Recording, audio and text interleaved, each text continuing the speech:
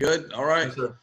Hey, welcome, guys. Appreciate you taking some time. I know we're in some crazy times right now, and definitely unprecedented in our lifetime. So, I thought this was a pretty cool deal that Coach G's put together, and I appreciate you inviting me, Coach G, to do it. On behalf of Coach Satterfield, I'm here to represent Louisville and share some things that have worked for us in the past and what we do in the kicking game. I think Coach Satterfield he is phenomenal. I think he's the best in the country. So if you ever find your way over here in our area, certainly come by and see us once all this stuff kind of calms down and things get back to normal. But anyway, I'm honored to be here. I had told Coach G that basically, what I've found as far as a clinic setting, what I get the most out of is being able to interact and ask questions and just kind of kick around ideas. And so I've got, I told them we'll take kind of the first half and talk about the coverage game, kickoff coverage and punt protection, punt coverage. And then from there, we can talk, the last half about the return game, punt return and kickoff return. I will tell you that, essentially what I'd like to talk about and present is more technique driven, less scheme. And to be blunt, not really going to share a whole lot about what we do scheme wise at Louisville, more so about what we do technique wise and what I believe technique wise that works and has worked at all levels. I was a high school coach in the state of Florida for a few years. My father was a high school coach, longtime high school coach in North Carolina for about 45 years. So, I've seen where things, things don't always work. We don't always emulate what the pros do. And in high school when I was young, I kind of was like, well, we'll do it just like, North Carolina's doing it or just like Florida's doing it or whoever. And that doesn't always translate. So, if you do have specific questions to what will work better on the high school level or the college level or whatnot, feel free to share those as well. So I guess what we'll do here, Coach, I think that what we can start with. Somebody just popped in there on you, Coach G. Yeah, I'll handle that. I didn't invite her. I don't know if you did, but I didn't. No, I'll handle that, Coach. Don't worry about it. So we got. Let's see here. I'm gonna try to share this screen. If I can make this thing. If I can figure this out.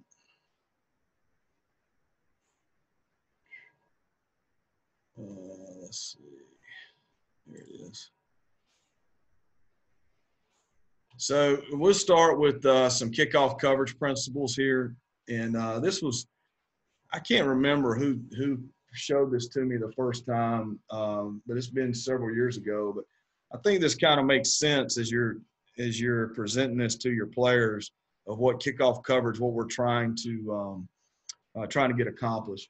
And so basically what this gentleman showed me was that, all right, you take – a lot of your kickoff coverage guys are going to be defensive guys. And so you take your defensive line out of it. So take those D linemen out of it and just put your second level players and your third level players on the field. And from there, you look at like if you were a 4-3 defense and you were just going to play toss sweep, just old school formation toss sweep. And so as you label players, you see you got 2 corners, 2 safeties, 2 outside backers, and a Mike backer. It's like, all right, so if you were going to go play toss sweep to either side, your Mike linebacker.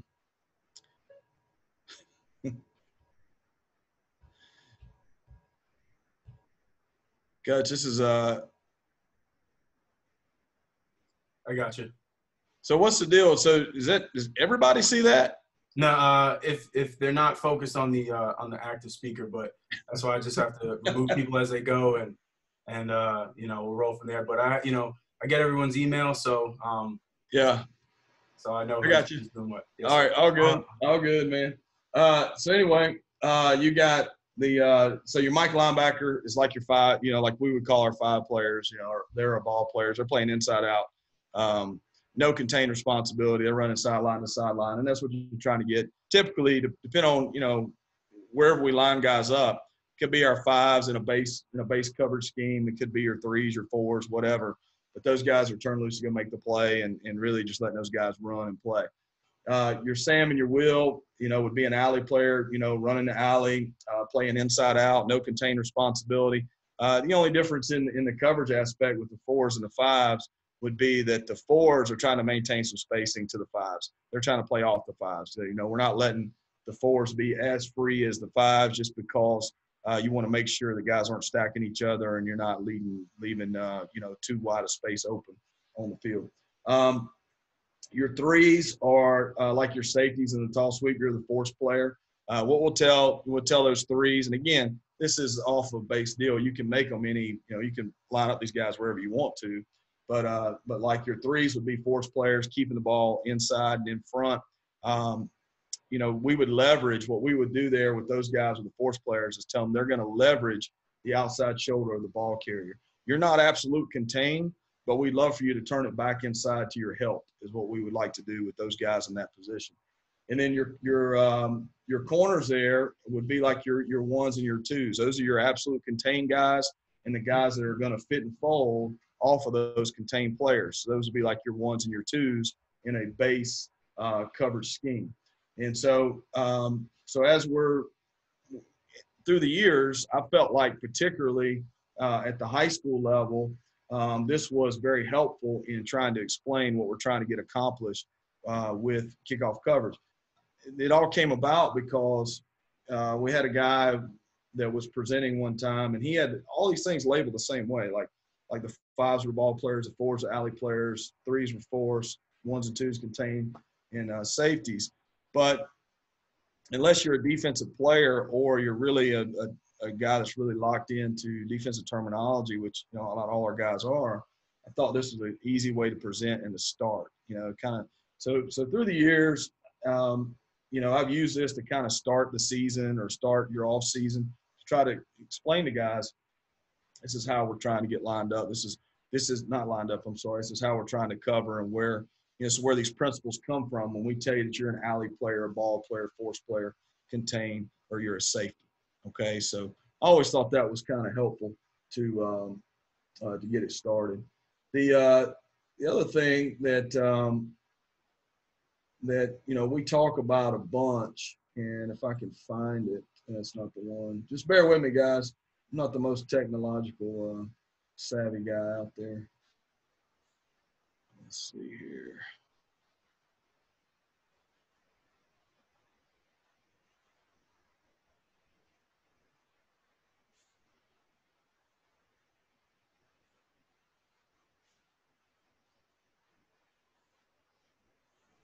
Coach G, can you see that? Is that screen shared there? You got the Playmaker app up? No, this is from this is a PowerPoint from USF on it. You may just have to just unshare this screen and then share that one, or switch in between. I got you. Yes, sir.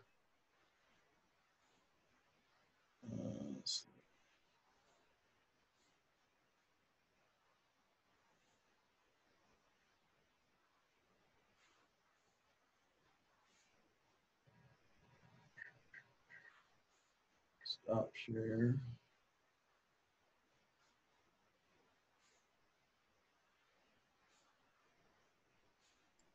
How about now? Yeah. Yep. Kickoff coverage. Yes, sir. Yeah.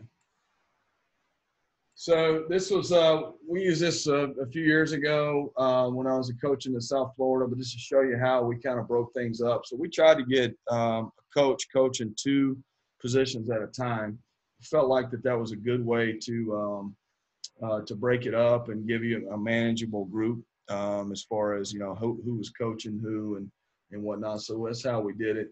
I'm not gonna go through all this. We do one thing that we do spend a lot of time on still is teaching the rules of the game. I think that's where kind of the blooper reels start, right? Is like guys get out there and don't quite understand the rules, and so we spend a lot of time in preseason in the spring, trying to teach guys, how it all works. So different kinds of kicks that we've used in the past. Obviously, kicking it deep, squib kicks, sky kicks, onside kicks, kickoff after a safety. All those things that we all work situation wise. But I'll call your attention to the kickoff coverage techniques, and this is kind of where our focus goes a lot of time in the kickoff coverages. Is the ball in phase or out of phase? And if the ball is more than 15 yards from us, then we're going to avoid those blockers the best way that we can, based on what the scheme is, what we're seeing as far as the return coming at us. And so we're trying to make really good decisions, trying to identify if we can, if they'll give us butt side, which I'm sure you guys have all coached and talked about, but if they're giving you wherever their butt side is, they're trying to take you or trying to keep you away from that side. So if you can avoid to that side, that's going to put you at the point of attack. We teach speed and stack and backdoor and stack. The backdoor and stack is more of the avoiding butt side. The speed and stack is you're not going butt side, but there's enough distance between you and the blocker to where you can get back on top of him and make sure that you stack him and can get in position to make a play. Oftentimes, as you guys know, kids if you were to just throw a bunch of guys out there covering kicks and trying to defeat blocks, they're going to speed and stack probably 95% of the time because it just feels natural. They're giving them, that blocker's giving them that avoid area. So that's where you're really trying to make sure they make a good decision. And if they do decide to speed and stack, then they can win and get on top and be able to stack the blocker. If what we don't want to do is run beside the blocker. On kickoff coverage, it's really easy to be blocked in phase within 15 yards and the guy really just be in your way. Nothing devastating, nothing that's really that difficult to do. You just kind of be in your way and not allow you to get to the ball carrier. So the speed and stack is where they're going to want to do. That's what your players generally want to do, but a lot of times can get them in trouble and get them out of position to make a play. The backdoor and stack takes more work, takes more reps to get them to see that, to see what how to make the right decision and then to stack right away and get on top. The one thing that we do, we try to really give our guys guidelines on how we want you to play the kick and play the block, but then also how to get yourself out of trouble. And so one of the things that we coach big time is if you avoid the wrong way, you think it was a butt side to your left, so you go left, but really they were setting you up to go left. If you avoid the wrong way, then we always talk about pivoting and getting flat. We never want to run past the ball carrier. And so we try to give these guys tools to win and then tools to correct within the play and rep those as much as we can. So that would be how our technique in the fly zone when the ball's not in phase. When the ball is in phase, what we want to do when the ball's in phase is we want to run through blockers, okay? And we will teach a two-gap technique. But again, this is something that, as far as the two-gap technique, that is something that you have to spend quite a bit of time on. And really the main reason is because you're trying to squeeze the air out between the ball carrier and the blocker. So I'm trying to take that blocker, I'm trying to deliver him to the lap of the returner. And if I can do that, then I'm going to make that returner, I'm going to bounce him and make him run side to side so we can rally to the ball. The problem with the two gap, in my experience, is if you're not long striding, running through the blocker, which a lot of guys won't do just because of instinct, they'll kind of stop and try to peek and look around and peek and try to find the ball carrier. That's where the two gap is not as effective because now we're not squeezing any air out of it. We're when we start talking about the return game, what we're trying to get in the return game, what we've always tried to get is a clean picture for the returner. We want to get as much clean air to where he can make a good decision as possible. So if you're not two gapping, with any force and moving guys back and squeezing the air out of it, then really all you're doing is just occupying that blocker and allowing that returner to make a quick decision and be able to run by you. So I think the two-gap technique's excellent when it's done correctly. I think it can get you in trouble when you're not striking on the rise, you're not hitting on the rise, if that makes sense. So those are techniques that we teach and we've taught for years, and we'll continue. As some huddle stuff. We do like to huddle. I think when you huddle, you make them defend the huddle, and I think there's some advantages to that. This is in general like a deep kick. Typically your speed and read zone is your first 20 yards or so, where you're trying to figure out what their scheme looks like. Your fly zone is when you're going to start, taking on blockers. Now, I will tell you that as time has gone, I've seen more teams set their blocks really deep and set their blocks more into the strike zone area. And obviously these yard lines, this is in general because it all depends on the kick as well. I was talking with Greg Nord, who has coached at Louisville for a long time and most recently coached at the University of Florida. He's a longtime special teams guy that I used to visit with up here a bunch. And he and I were talking last week, and he kind of put it in a way, and I guess I'd kind of looked at it this way, but never really in specific terms. But, when you're trying to figure out if you're covering a kick well, if you're tackling the ball halfway, if they get half of where your defender is and where they catch the ball, for example, if they catch it on the goal line and you're at the 30, if you tackle that guy by the 15, then you've got good coverage. And you say, well, Coach, that's pretty simple. Yeah, I can figure that out. We just tackled inside the 20. Well, that's true, but I know a lot of times you don't get the kick you want. And a lot of times as coaches, we look at it as, well, we kick the ball to the 8-yard line and the guy gets it out. He gets it out to whatever, the 27-yard line, and we're like, well, what is that? Say 23-yard line. He gets it out there, and we're like, man, we got to do better than that. Well, I mean, in all actuality, it's pretty good coverage, and so that's a pretty good. I thought it was a good perspective for me to hear from him. It kind of makes me think a little bit about what you're asking your players to do, and then what kind of feedback you're giving back to them. One thing that we got away from years ago was if the kicker kicked it in the wrong spot, we would make that point. We'd say, hey, you're supposed to kick it, deep left, and we want it over there by the numbers. And then the guy kicks it, he kicks it outside the hash. And then there were times early in my career where we would just go nuts on the kicker. And we do it in a team setting with the kickoff coverage team in there. And what I found over the years was that, well, really what we're doing is when those guys covering the kick, we're kind of giving them a built-in excuse to where, because they know about how we reacted before, he kicks it in the wrong spot.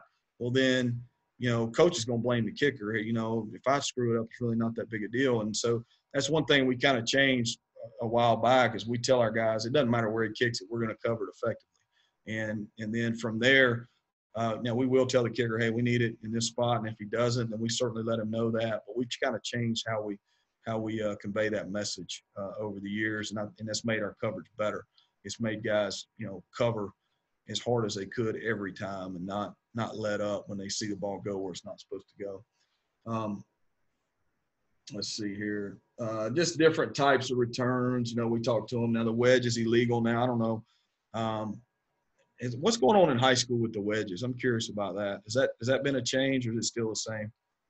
I mean, we work like for us, we work kind of like a 4-man wall, but we really can't kind of wedge it up like real. It's kind of. Is it against the rules now if you guys come together in a wedge?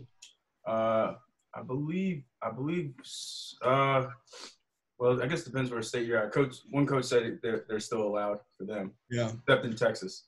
Well, they just changed the rule in college, but honestly, I mean, we saw teams this year didn't really change. Seems like it depends on the state. Depends on where you are. Yeah. Yes, sir. Well, we saw teams that didn't really change, just kind of did what they always have done, and it really didn't get called. I think it moves really fast for the officials. I think it's something they really can't see very well. But anyway, we talk about, the different types of returns you're going to see, the wedges, the double teams, if you're going to get trapped, crossers coming across the field, and obviously any deceptive stuff. And then just what areas that teams are trying to return the ball. It's typically going to be a sideline alley or down the middle return. Justin, you can stop me anytime. Yeah, a couple of questions just came in, actually. Okay. Is it recommended to make crossings in kickoff? Crossings. What do you mean? Coach, can you just expand on that? Coach Cordova, just expand on that a little bit. While he's doing that, another question is, who works directly with the kickers and punters at practice? Do they have kicking experience? If not, why do colleges not invest in guys that have kicking experience? It sounds like a kicking coach. Yeah. Exactly. Hey, he put that at the end. Probably for hire too. Well, I was a long snapper in college, and I kind of started I can just tell you how I do it. I started my career teaching long snapping. I was around a bunch of kickers and punters working camps in the summertime when I was in college. So we coach them ourselves. We reach out to all the guys that the kicking coaches out there, and we get their input. And typically, guys are working with with everybody. Pretty much has a coach nowadays, and so we're certainly open to talking to those guys. We're good, Coach. Okay. What did you get any answers on that crossing deal? He hasn't expanded on it yet, Coach. All right, cool. All right. Let's see here. This is just all this is here is just kind of explaining a little more in detail what we're asking those guys to do. Kind of that's the first deal I started with the the ball players or inside out players, no contain responsibility. The alley players are playing inside out, no contain. They're playing the inside number of the ball carrier, okay, and then they're trying to space off of they're trying to space off of the guys. Force players, keeping the ball on the outside shoulder of the ball carrier, turn the ball back inside, and then your contained players. Now I can tell you with the twos are setting the edge. Those guys are setting the edge of the coverage, keeping the outside arm and leg free. And if you're on the backside, you got the 21-man rule, so you're seeing all 21 guys on the field. And then the ones are playing off of them, playing off of the twos. If the two does his job, then the one's going to fold into the scheme. If the two doesn't do his job, then the one gets vertical right now and becomes a contained player. So, Coach, he was saying, I guess, just having two players cross on kickoff. Yeah, I think that let's see here. Yeah, I think that it's good to do that type stuff. What I think the two questions you got to ask yourself is, what are you gaining versus what they're going to do, and then also, are you having to teach another technique to two different guys on your team? And there's different ways to do it. You can group, like you can take like your six guys that are inside of your scheme, and you can have them all kind of play the same technique, so you can always move them around. Or you can change alignments. The change alignment thing works and it's good, but obviously with film study, guys, it's pretty easy to figure out where they're going to end up. If you're asking one guy to end up in the same spot every single time, then it's pretty obvious to figure out what they're going to do. But it's just like anything else. It's like offense and defense. I mean, you still gotta stop it. You still gotta block them. So it's certainly I think it's definitely helpful. It just all depends on the situation. We're good, Coach. All right. Anything else that you got on kickoff coverage? Guys, if anybody has any questions, just hit the chat box in regards to the kickoff coverage. Are we playing with fire by doing that, Coach G? No, the questions are just coming to me. I got you. had to boot a handful of them out though. So yeah, I got you. All right, so I don't know how long we got. You want to go for how long? I mean, it's up to you, Coach. The next session doesn't start till 3:30, so you have time to do your thing. Do you want to get into some punt stuff, or yeah, we can do that. Yeah, let's All get right. into fun stuff. All right, let's do that. Let me see if I can get some of that pulled up here.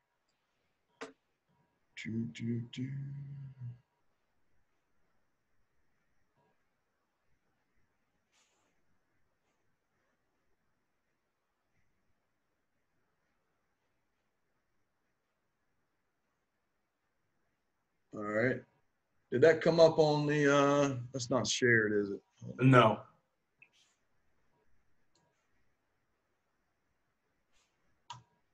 How's that right there? Is that shared? Yes, sir. All right. Well, what I'm gonna do is I'm gonna talk to you about shield punt and basically we ran several punt schemes in the past. I'm trying to figure out. So I think the shield punt is the most versatile punt in terms of being able to run it at any level. I think that it's easy to teach and easy to count. Probably fits personnel better than most schemes. So I'll just kind of talk through that a little bit, and then we'll talk through some technique stuff. This will be a little bit more scheme than technique, but essentially, really what it comes down to is, can your long snapper protect? And if your long snapper cannot protect, then shield punt is the way to go. If your long snapper can protect, then you can include him in protection, and what that's going to allow you to do is get more guys out in coverage. So, that's really where it starts when you're talking about punting the ball. The shield punt snapper, this is a guy that can't protect, so he's got no protection responsibilities. They're going to have to adjust to us. We can do a little bit formationally, not as much as you probably like to, but you can do a little bit. You do get your coverage players, and they can get into coverage faster, depending on your splits. That can help you. And then if you can rugby, which if you can add the rugby element to it, then it becomes a scheme that's really hard to defend. And then you do have several fake possibilities out of the shield punt. Your off time's got to be good because you're going to turn loose. You don't have enough when your center's not in protection. You're turning loose to the backside, at least one guy off the backside. So your op time's got to be good. We shoot for 2.0 or better. Your backside end has got a really tough block. He's got to cut off that backside two and get him out of the picture. Your shield players. If you're going to a traditional shield where the center doesn't protect, then you're going to turn loose of guys on the inside, and your shield players are going to have to be bigger guys. And the bigger guy you use, then the less reliable they are in coverage. So if you're using offensive linemen, some defensive linemen, then those guys are going to be less reliable in coverage. So you got to be aware of that. And then, if you are going to, I do recommend that if you go to straight shield, that you are able to rugby punt. This is how we coached it up back in the day. This is we would have one guy on the left side, one guy on the right side, a guy coaching the shield, and then I would coach the center in the punter. Is how we did it a few years ago. So red and black for us then was a normal punt. Okay, so that was a normal traditional punt. Silver was a rugby punt, and this was kind of, we'd make these calls from the sideline, and so the regular punt would be, from the 35, from coming out from the 35 down the field. We'd be thinking about rugby punting from the 25 in, 25 in, and then we'd go to tight punt if we were -3 and back, just to kind of just make sure we got it protected and can get it out if we were backed up. Cadence stuff, we need to worry about that. This is what I was talking about alignment-wise. So, like if let's say we're punting this ball to the right, which would make a red call, then this cat right here, this end, okay, we would tell him we go 2 yards here, 2 yards here, 3 yards here, and then we tell him to try to get one more. And then if he got one more, he could free release because the guy couldn't get there in time to go pressure the punt. Plus, he's eligible, which certainly adds another aspect to it. The left end on the other side, we would try to get him to 3 yards, but we would tell him he would have performance alignment because if we're punting that red call away from him, he's got to block the 2 to his side. So we try to get him to draw that 2 out, but a lot of times he won't because they're going to play the 1 with him because, again, he's eligible. But anyway, if we could, we'd like to get that split. If we can get 3 yards right there and get the 2 out here, then he could free release as well. So that was kind of alignment-wise. That kind of helped us a little bit. These 2-yard splits, we try to make them as non-negotiable as possible because we want to widen the edge, particularly on the backside. Try to get eligible numbers in here if you can, but again, if you're having to use a lineman, that's going to be tough to do. And then obviously the punter would be lined up at 15, ready to punt the ball. There's a whole lot of stuff that probably is not going to translate too well on the computer, but I can tell you at the top right here, you basically are going to teach 2 steps, and this is where we get into the blocking technique.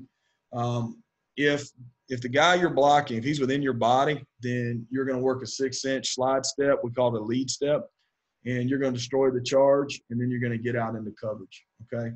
So if he's within your body, you're going to do a lead step. If he's outside your body, you're going to bucket step, and that's a wide 45 degrees drop step, okay? Inside or outside based on the defender because it's a man scheme for the guard, tackle, and the end. These guys are all blocking man. So you identify your man, where he's aligned, and that's going to tell you how you're using your, what steps you're going to use to protect the punt. Your backside end, the guy that's got the backside block, he's going to be bucket stepping a lot and trying to work like heck to get his head across the defender and wash him down. And then your shield guys.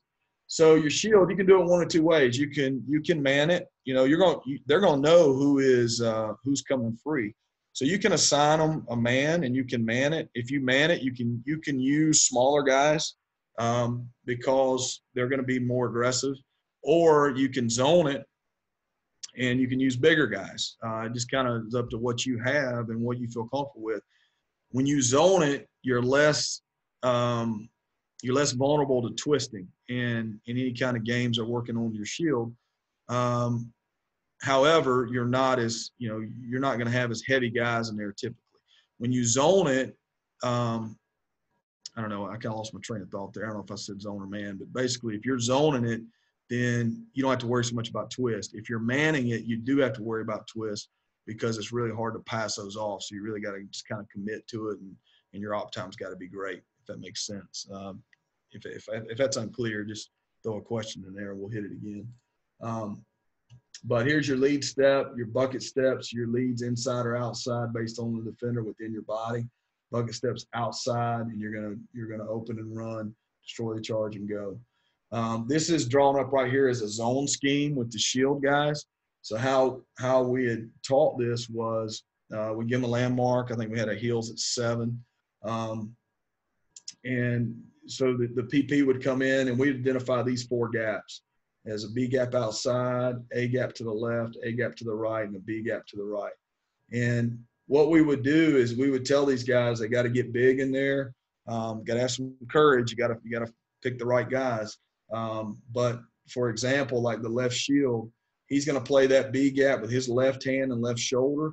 He's going to give help to the PP inside with his right hand and right shoulder. The PP is going to play the left A gap with his left hand, left shoulder, the right A gap with his right hand, right shoulder. And then the right shield is going to play he's going to help the PP with his left hand, left shoulder. And then he's going to play the right B gap with his right hand, right shoulder. So, when you're doing that, that's why you need bigger guys. You got to have some guys with some weight in there. Coach, you got a question here. Yep. How often do you switch from man to zone, and is it based on the opposing team? No, we just pick one. We just pick one, before the season, and that's what we do. I think that so many reps involved that you just got to – how we did it, 1 year would be a zone, 1 year would be a man, and it was all based on what we had on our team, what our personnel, fit, what we needed. I like having the smaller guys if I had to choose, I'd man it, and I'd have smaller guys where I can get in coverage a little bit better. But sometimes it's not worth it. Maybe your punter doesn't have great hands. Maybe you can't get his op time down. Maybe you like to have bigger guys in there that zone it up and just keep that wall in front of them. So it just all depends on what you have and what you think fits. There was a couple questions here, Coach, in regards to kickoff. Yeah. Where is it? Going back to the kickoff coverage. Do you teach running to landmarks or maintaining distance between players as they run down for coverage? We're more maintain distance, but but the landmark deal is great if you got a great kicker. So if you feel like you've got 9 out of 10 times he can kick it where you want it, then the landmarks are great because you can tell the guy, hey, this is where you're working to. The issue is that in my opinion, the issue is when you start doing different things with your kick, then now they get a new landmark. You haven't repped it as much. You're not as familiar with it, and then you're going to play slower. Our number one deal in anything we're doing is we're trying to play fast. So whatever we can do to help these guys play fast is what we're going to do. And so we're more of a spacing team of, maintaining good space. Back in the day, it was a lot of, you heard guys talk about stay in your lane.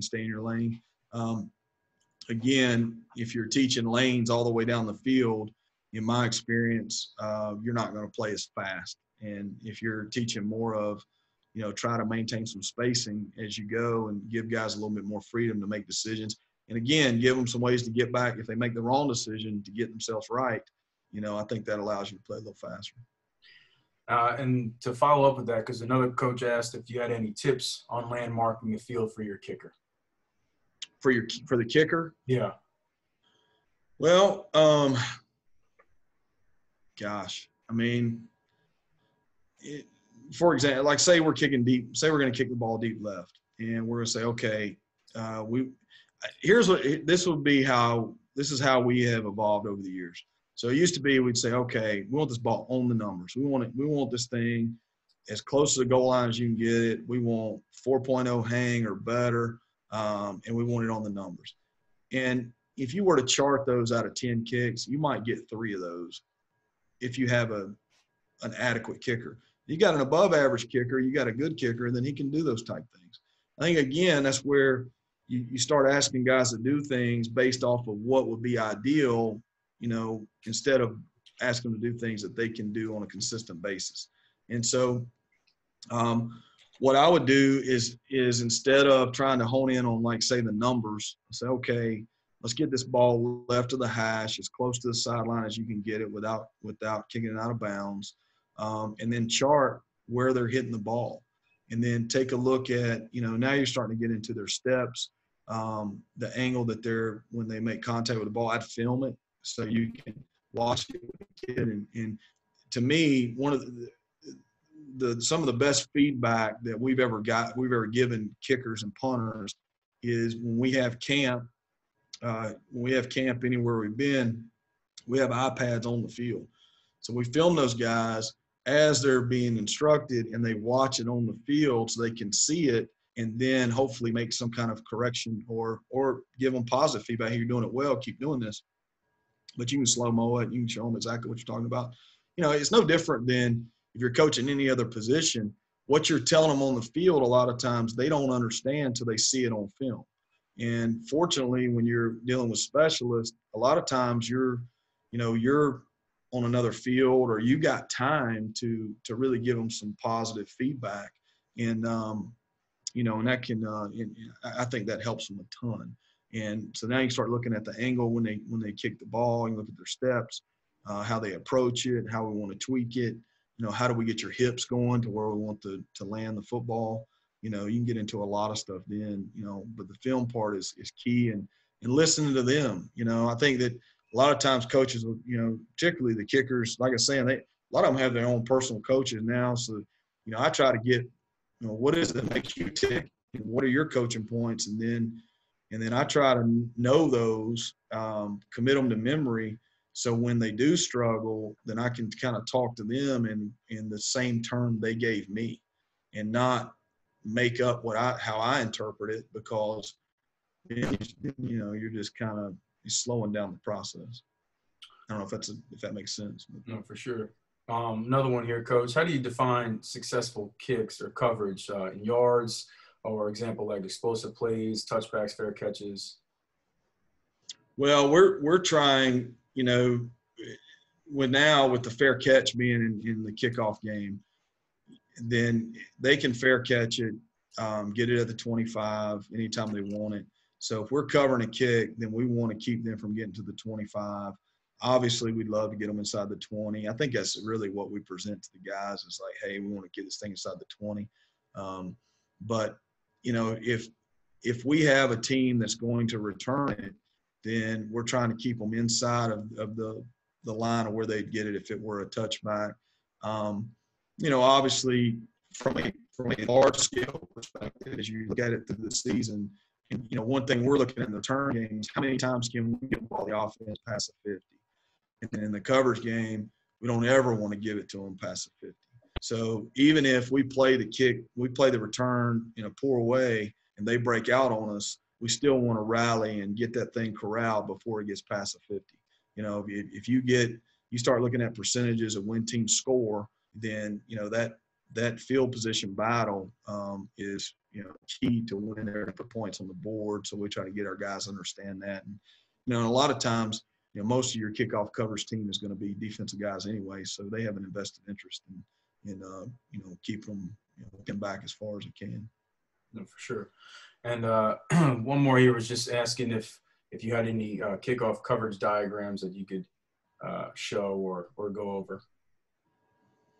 Hold on one second.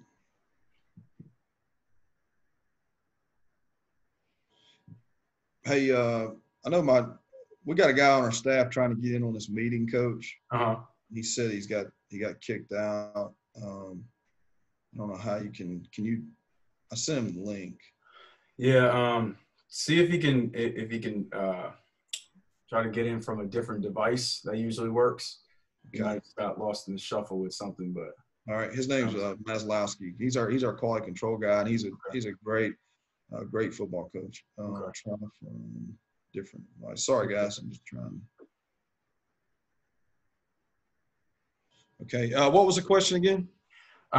In regards to kickoff coverage diagrams, if you had any that you could show or go over. Yeah, let's see here. Let me see what I can figure out here. Anything before we move on to that? Is there anything else on punt? Anything else? Anybody want any more on punt? Yeah, if anybody has any tips and drills on developing a long snapper. Try to find a guy. So if you got a guy that, particularly if you got a scheme they don't have to protect, then go find a guy that's played baseball. Just go out there before practice and watch guys throw. And just watch them throw. It doesn't matter what position they play. If a guy can throw a spiral with some velocity, he can long snap a spiral with velocity.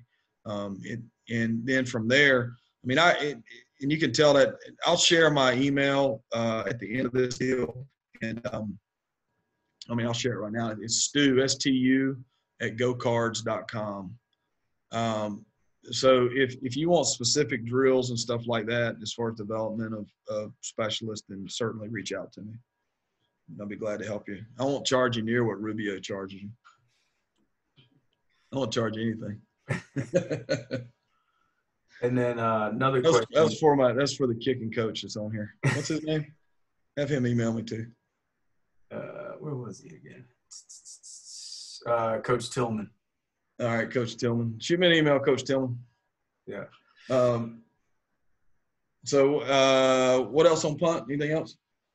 No, there was just another question on how you teach tackling for kickoff. Well, tackling for kickoff and punt. So we teach exactly what our defense teaches, and that is something that became really big probably 6-7 years ago, maybe not that long ago.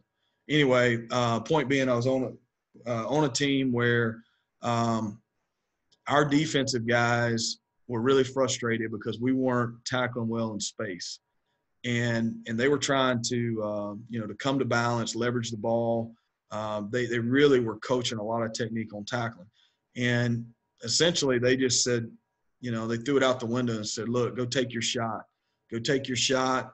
We're going to rally to the ball. We're going to play really aggressive. Well, we didn't change what we were doing special teams wise. So we kept teaching scale to the ball, lead with your inside foot, be ready to redirect, keep your hips open so you can't, you don't cut yourself off, leverage the backside hip. I mean, all the basic fundamental tackling deals. Well, the defense coordinator came to me one day and he's like, hey, have you ever thought about that you're teaching them, we're basically teaching them two different ways to play defense, to tackle. And he made it, and it was a great point. And I said, yeah, I hadn't really thought about it, but we're going to teach what they're practicing defense a whole lot more than they are special teams. And so then from that point, so every year in the off season, I'd get with the defensive coordinator and we would just kind of look at different open field situations, and I'd just take notes and write down what they're teaching. And then we would try to teach it the same way in our coverage aspect. And we got better. We got better. It was definitely the way to go, in my opinion. If you don't like your punter's distance, would you rugby punt? Yeah, I think you got to figure out just however you can get it down the field. However you can get the ball where you need it, and if you can't do it, then he's probably not your guy. And if you don't have anybody else, then man, I've been there. I don't know. There was a year we had a championship team. We had an outstanding team, and the only thing we couldn't do was punt the ball, and that was really, really frustrating in the off season. And fortunately, we were able to find a guy that could do it. But the rugby punt is a great tool if you can teach a guy to do it. One thing I'll tell you that I figured out over the years is a lot of your team is not going to volunteer to do certain things you need them to do. So if you'll just kind of pay attention, like I would go out and pre-practice a lot of times when the guys are just out there kind of waiting for practice to start. And I just kind of watch and see who can throw the ball a little bit. Everybody loves to punt when it doesn't matter. They're out there just punting with their buddies. And I'd kind of watch and see who could do certain things. I kind of look and say, all right, that we might be able to, that guy might be able to help us here, might be able to help us there.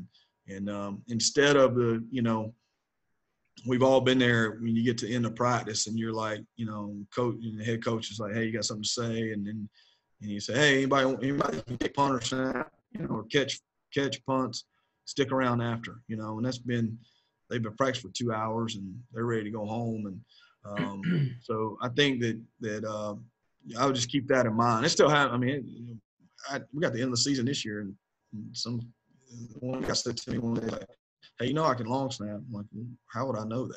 I didn't, you got to tell me, and so chances are a lot of times you've got it on your team. You just got to maybe get a little creative on how you figure out where those skill sets are.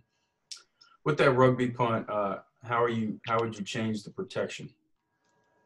The front side's got to hold up longer. So like if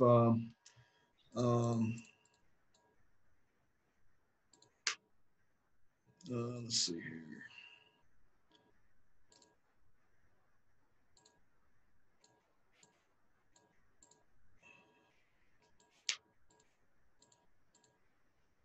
Give me a second here. I'm trying to get to it.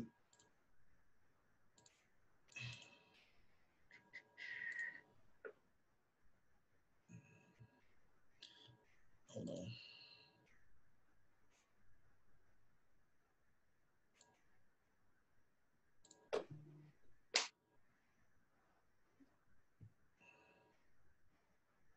I didn't do it. Give me 1 second, Coach. No worries.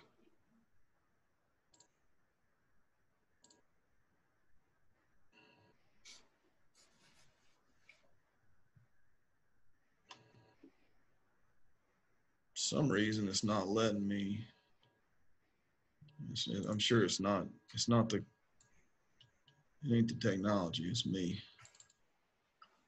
Let's see here.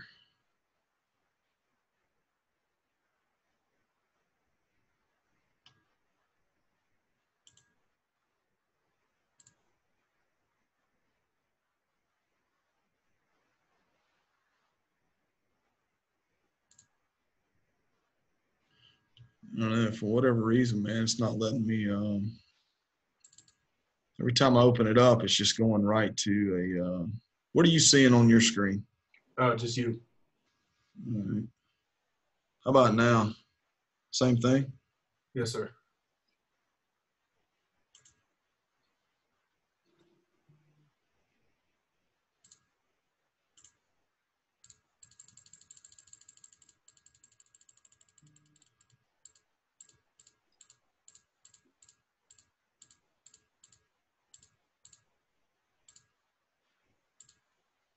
Okay.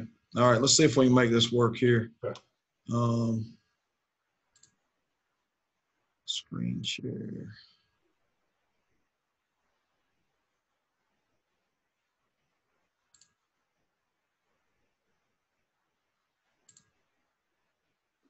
All right. What do you got now? Rugby punt. All right. All right. So with this, you still got it? Yes, sir. Okay. All right. So with the rugby punt, so it's basically a right protection. This is assuming you got a right-footed punter.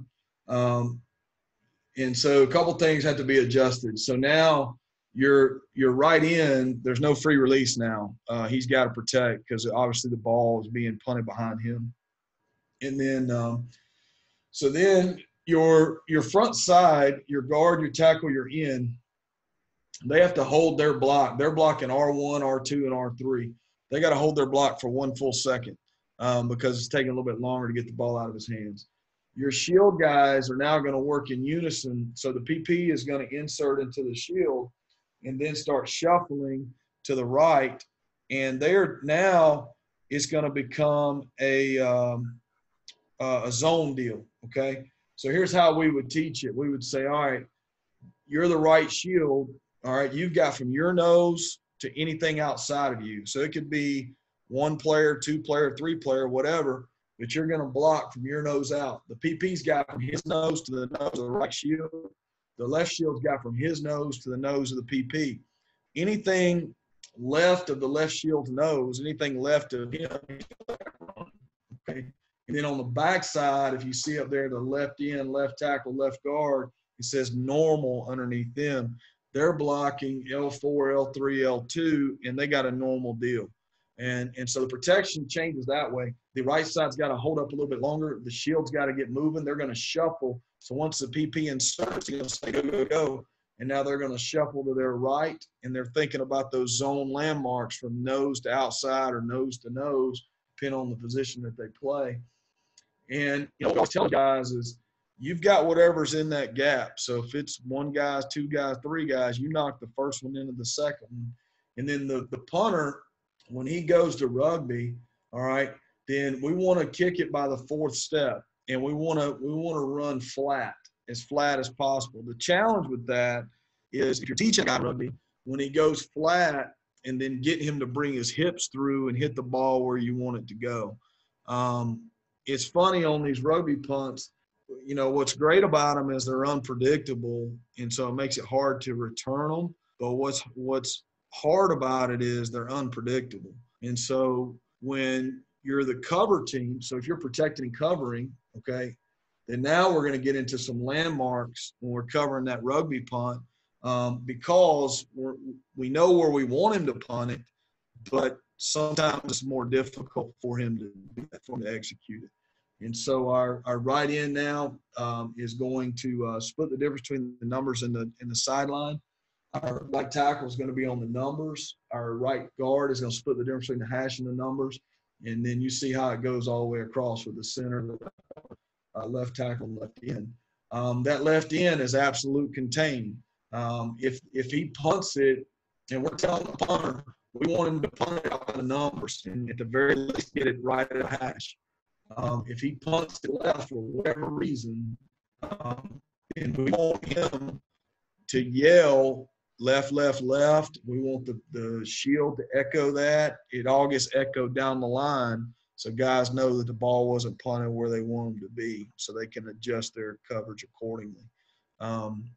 It takes some work and practice, but it's not that difficult once they get it. But that's how we would teach it. We want that ball out of his hands in the 2.5 to 2.7 range. Now, there's other teams that they'll tell the guy to run and hold on to as long as possible. We just never got into that. We just felt like we want to make sure we got the ball.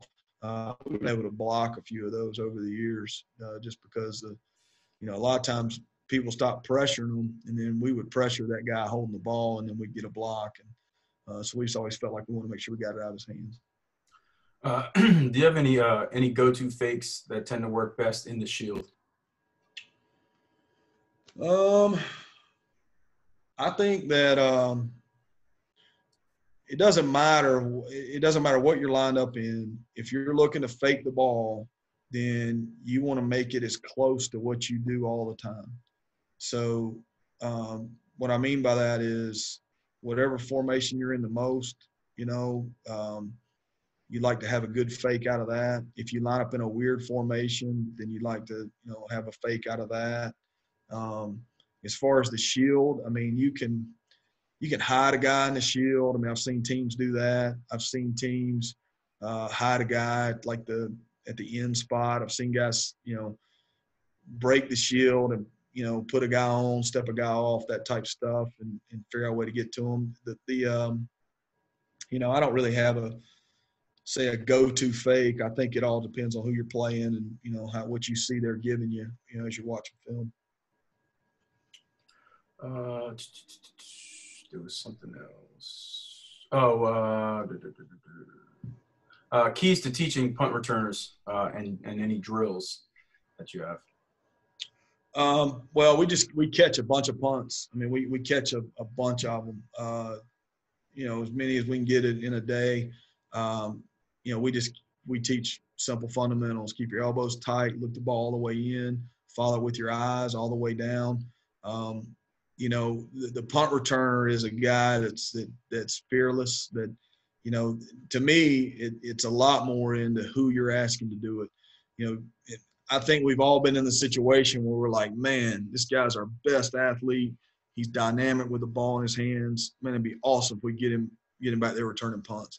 Well, if he don't have the courage to stand in there, if he gets spooked by the coverage, he's not your guy. The guy to me is the guy that's got courage, the guy that's going to look the ball in, doesn't panic. And even if he's just a guy that sticks his foot in the ground and gets you 7 or 8 yards, then that's perfect, man. Now you're getting to start a little bit further down the field. And I think that the guy, you're talking returners in general, whether you're talking kickoff returners or you're talking punt returners, I want guys that can break tackles, and I want guys that can make a play with the ball in their hands, and it starts with them fielding the ball. So if they're not savvy enough to field it and get their momentum going down the field and make good decisions, then I'm going to go with the lesser guy with the ball in his hands, and more so with the guy that's not going to turn the ball over. How often are you bringing pressure on punt return versus setting up a return? It's just game to game. It just depends. There's really no answer as far as how many times you do it. I mean, I think that, you're just looking for chinks in the armor. I mean, if you feel like you can pressure it, then great. If you feel like that it's going to be difficult, then then don't. But with that same, you can look and see what guys have tried to do against them and been successful and not. And I don't really upset.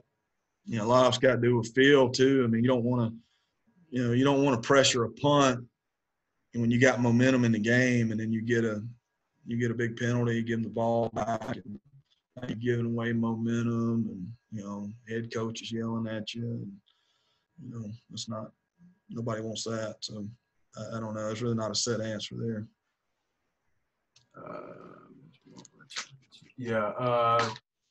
Coach wants to know, in your opinion, why do you think the shield hasn't been adopted by teams in the NFL? Rules are different. So in the NFL, you can only have 2 guys leave on the snap.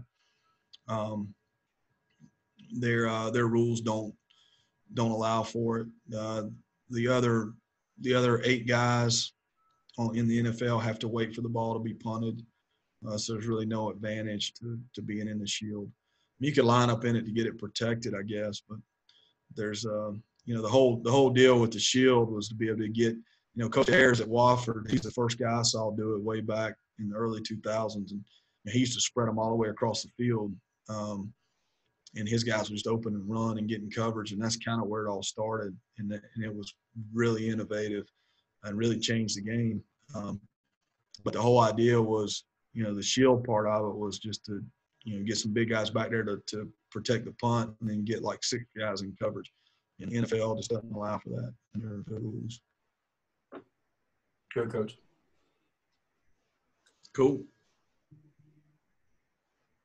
All right. Anything else? We good? You want to move on? Yes, sir. All right. What do you want to do? You want to go some return game? Yeah, let's do that. How much time we got? 10 minutes, Coach. 10 minutes. All right. Let's tell you what. Let's talk kickoff return because, I'll tell you quickly about before I get to kickoff return, I'll tell you quickly about punt return. To me, punt return is so different now because all the formations. So it's really, punt return is almost its own deal. Everybody kind of does it differently and how you get lined up and all that. So, and it's kind of that's a long discussion. So let's just go into some kickoff return stuff. And, I thought what would be good is I'm just going to pull up just a base return. So can you see this middle R5 return? Yes, sir. Okay. So like this return is this is a 6-man front with how we'd identify this. We call it a 6x3x2 scheme. And so what you got here is you've got 6 single blocks up front. You got a 2-man wedge on the back end with the fullback in the right end. You got a left end that's going to pin the L5. Okay, not pin. I'd say push him out. And then you've got the off returner kind of helping with him. This could very easily look like a double return where you got a double team on both sides. But the reason why it doesn't really matter, you could put any return up here. And I'll just tell you a couple things that I think are vital to being a good kickoff return team. Number one is getting the guys up front. They have to see the trajectory of the ball, and they've got to understand that obviously by alignment they know who they have to block, but they've got to understand based on how that ball travels over their head what path they need to get to make their block.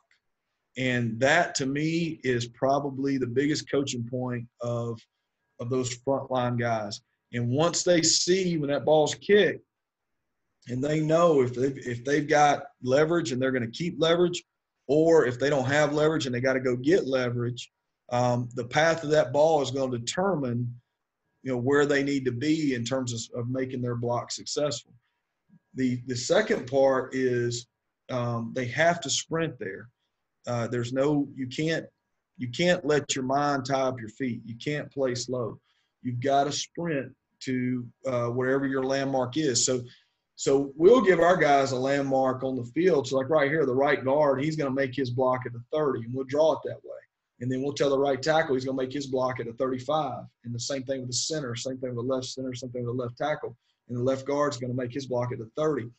But we want to really harp on those vertical landmarks so we can give the returner as much clear vision. We want to clear his vision as best as we can so he can make decisions in a fast way and not get disrupted as he's returning. So to me, that's the hardest thing, particularly early in the season, is hardest thing to rep and get guys to understand what path I need to get on in order to make my block. And then on the back end, like we kind of talked about earlier in the talk, on the back end, depending on what set of rules you're playing under will depend on what you do on the back end. If you can still make a wedge, then like I would tell that fullback, he's going to sit. This is a landmark wedge was drawn up here. where he's going to the middle of the field because we're trying to take it to the middle of the field. So he's going to the middle of the field, and it's drawn up at the 8. So we're saying this ball's probably going to get kicked into the end zone. We're going to bring it out. Or we would tell him, hey, you're going to go set it up in front of the returner wherever he is, if it's more of an alley return or a sideline return. But I would tell the fullback, you're setting the wedge, and then whoever's going with him, in this case the right end, he's sprinting to get to his hip. And then the guy that makes it, the guy that makes the return, in my opinion, is the off returner. A guy that's a smart guy, that's a tough guy, guy that can make decisions on the run. He's going to make sure that ball gets caught by the returner. He's not going to let the returner worry about anything other than securing the ball and running the pattern of the return. And the off returner is going to make the go call, go. And now the fullback works up the field with whoever's working with him, in this case the right end, to take care of the R5. The left end's taking care of the L5. And then that off returner, his first in this return, his eyes will go to the L5 first. And then he would then searchlight for whoever else is unblocked. One thing that we do, and it's not drawn up on here, but I think is important for the off returner and returner, is to always know who we're not blocking. So if they can always tell you who we're not blocking, then when they do get a clear path and everybody does their job, then they know where to look for the free guy. And that's when, in my opinion, when your big plays start to happen, because those guys know, to anticipate where the unblocked player is. So I think the landmark, the path of the kick, and understanding how to get your leverage. You want to flip, you want to sprint. I'm talking front line now. Front line guys, you want to sprint to your landmark. You want to flip as square as possible. Shuffle to your fit. That's a big coaching point. I got years ago, and I never thought about it, but if you watch on film, the guys that cross over to try to make their block, they're done. They never make their block. You got to shuffle to your fit and keep a base, good football position. Then you lock on, play physical, and you want to have that thing secured no more than 5 yards from wherever your landmark is, and allow that returner to have as much clearer vision as you can give him.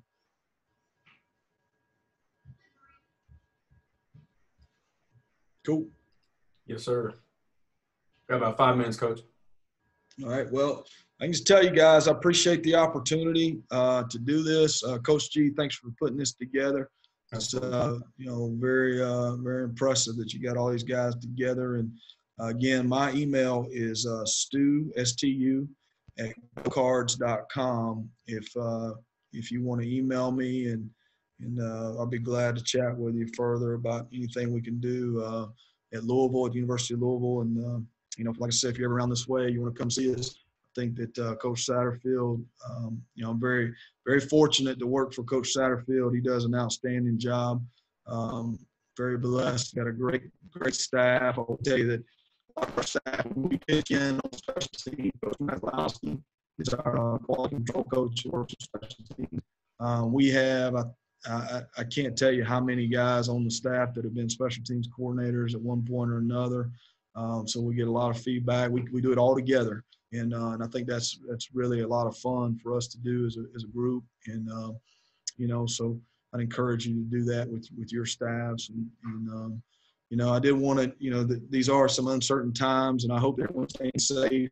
And certainly, I know we're all appreciating our loved ones that are around us, not taking our days for granted. So it's a nice break from everything that's going on. But certainly, guys, stay safe and heed to all the guidelines and everything that they're asking us to do. I'll tell you, one of the cool things about working for Coach Satterfield is his wife, Beth, and then our wives that are on the staff. They always give us some motivation before each week. And I brought some stuff home from my office, and they have these little cards every Friday.